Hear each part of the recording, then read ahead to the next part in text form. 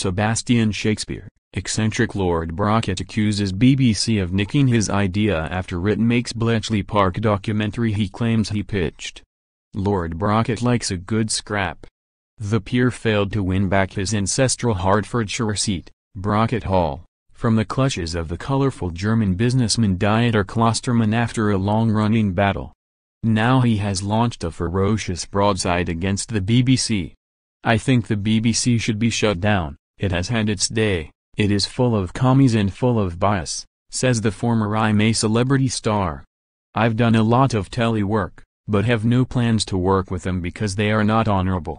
Brocket claims that he pitched an idea to the BBC for a documentary about Bletchley Park, once the top-secret home of the World War II codebreakers and a personal passion of the former King's Hussars officer. He says the corporation then went ahead and made the program, but never gave him any credit. "I had a bad experience over a documentary idea I gave them about Bletchley Park. At first they didn't seem interested, but then they changed their minds. There were numerous meetings and emails exchanged, and eventually I found out the program was shown on BBC Wales, and of course it was not how I envisaged. They left so much out. They didn't tell the whole story, and I didn't get a mention. This isn't about money. This was an absolute passion. Those heroes at Bletchley saved our country. So I wrote to the BBC saying they had used my idea and not done it properly, and I couldn't believe it when they wrote back saying, 'Who are you? Why did the BBC do this?' Essentially nick my idea, and then to actually insult me saying they didn't know what I was talking about. I'm ex-army and I care about this country and its future. I really feel it was dishonorable. There is no doubt in my mind the days of paying a license fee should be over sooner rather than later." Convicted fraudster Brocket knows all about dishonor. In 1991, he buried 4 sports cars at his stately pile and claimed £4.5 million for their fake theft. A BBC spokesman said, "Codebreakers, Bletchley Park's Lost Heroes is an important account of an untold story. The program was developed and produced by the team that pitched it. The world may be on the brink of disaster, but Sir David Attenborough goes on forever. Could there be another blue planet in the offing?" The question arose at the Ocean Talks conference at the Royal Geographical Society, where BBC producer James Honeybourne, who conceived Blue Planet 2 in 2013, took an optimistic view of the future. "There are no current plans for making Blue Planet 3, says Honeybourne. "I said that if it happens, perhaps Blue Planet 3 would be about the wonderful recovery of the world's oceans. We have to be optimistic. We have the knowledge to turn things around." Chairing the event, Sacha Bonsor, editor-in-chief of Boat International, said a bin lorry of plastic was being tipped into the ocean every minute with devastating effects on marine life. Private Secretary to the Duke and Duchess of Cambridge and to Prince Harry for 8 years, Jamie Lowther Pinkerton reveals that he's now embarking on a career as a crime novelist after resigning from his full-time post in 2013. "I'm writing a thriller called Shingle Street, which I hope will come out next year," the 58-year-old tells me at the Beckett Brown's restaurant launch in Mayfair.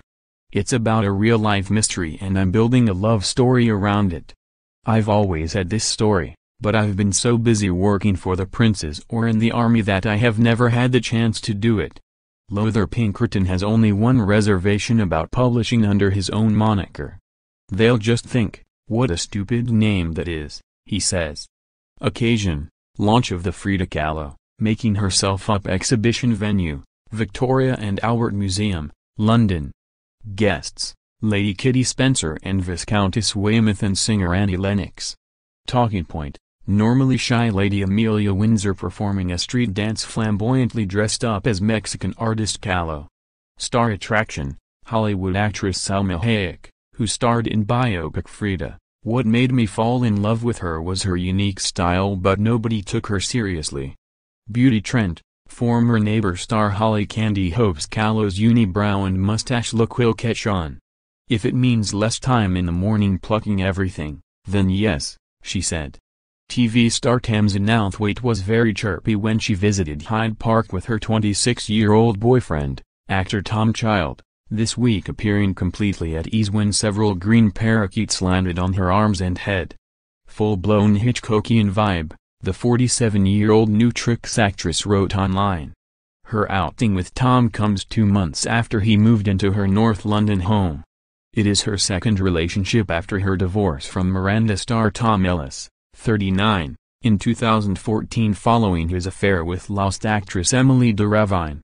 Hugh Grant's decision to retire from rom-coms because he's older and uglier is welcomed by his 4 weddings and a funeral co-star, Dame Kristen Scott Thomas. "I'm so glad that he's moving away from that and being taken seriously as an actor," she tells me at the Hope and Homes charity gala. "It's taken him to get to maturity as a human being to be old enough to play these parts." Just 57 years then. Interior designer Kelly Hawn counts the Beckhams and the Duchess of Cambridge among her fans, but the so-called Queen of Taupe has been given short shrift by her blue-blooded rival, Lady Henrietta Spencer Churchill. "We're getting away from beige and the grey colours," she tells me at a party in Mayfair. "I don't really know Kelly Hawn, but taupe is not my thing. I hate it."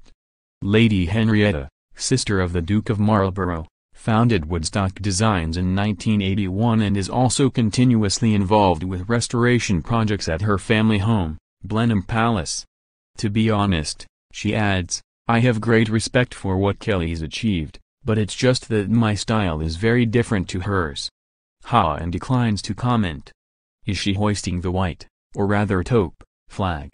Although the Duke of York describes himself as an ideas factory, his entrepreneurial instincts are eclipsed by those of his older brother. The Prince of Wales's latest wheeze is to sell rocking horses on his Highgrove website for a regal £5,600 apiece. Inspired by Charles's own childhood toy, enjoyed by generations of royals including Princesses Elizabeth and Margaret, each hand-carved horse is named Winston after George Vi's favorite nag. Each also comes with a hand-stitched bridle and saddle, embellished with the prince's racing colors and the Highgrove crest. Profits will go to the Prince of Wales's charitable foundation. I am told that Winston is even strong enough for adults. Perhaps the Duke of York can fit in extra practice before next year's Trooping the Colour.